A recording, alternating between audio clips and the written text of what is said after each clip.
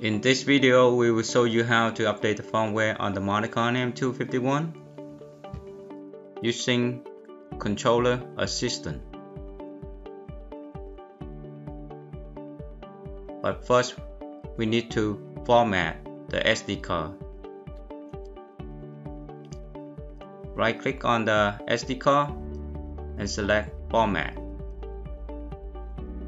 The file system has to be FAT32.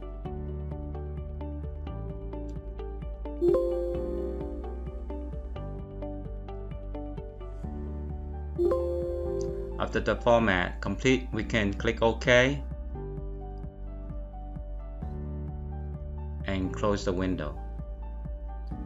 Now we open Controller Assistant.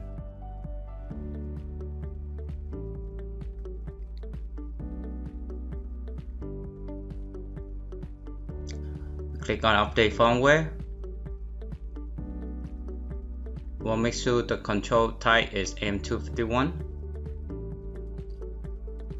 Select the latest firmware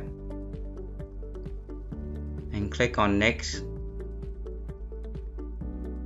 Click Next again.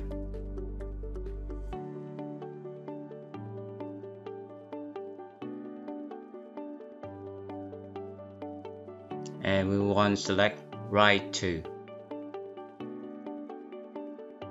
This is the SD card. Click on Write.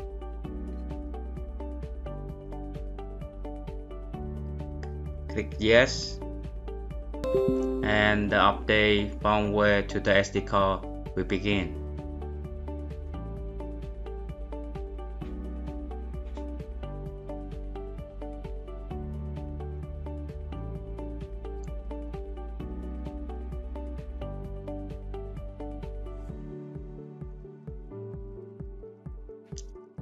After firmware update complete on the SD card, we can close the Controller Assistant. After we move the SD card from the PC, we can install the SD card to the PLC, the M251. Just make sure that the PLC is powered off before we install the SD card. Now we can power up the PLC and connect to the Machine Expert software to check on the firmware. When we open the Machine Expert again, we can look at the PLC, the M251, and then we can see that there's a new firmware update.